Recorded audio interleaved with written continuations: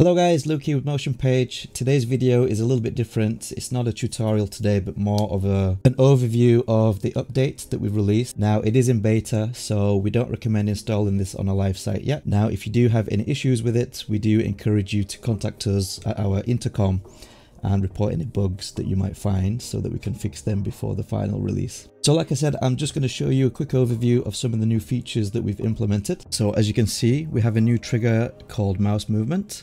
And this comes with many options. You can edit this on the axis or by distance. In this case, I'll be using axis, and then you have the X and Y. I'm targeting the image here, and as you can see, when we move our mouse, we get this nice animation effect. So a really cool effect there, mouse movement trigger.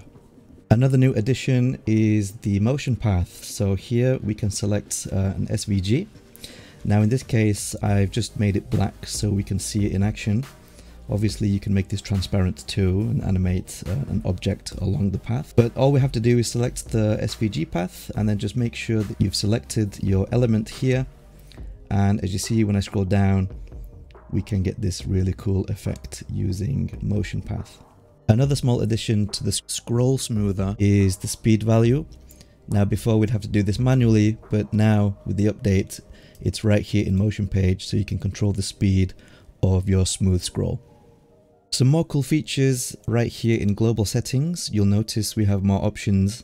A really cool one is if you hand over MotionPath to a client, then we now have white labeling. So if I enable this and then click on the arrow, you'll see that we can control the name of the plugin, the description, the author, and then also you can also choose your very own icon to go along with it. So as you can see with the white label, I just changed some of these fields. I gave it a description with my own name, and I've also uploaded my own icon.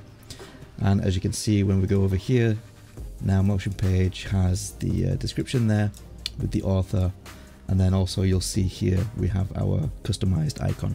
And on top of that, we have client mode. So enabling this will just mean that you can hide MotionPath from the client, and in order to regain access, you just need to enter a license key.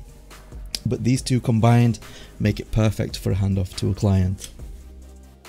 So there you have it guys, a huge update. There's a lot more features that I'm going to put on the screen right now. This video is just scratching the surface, as you can see.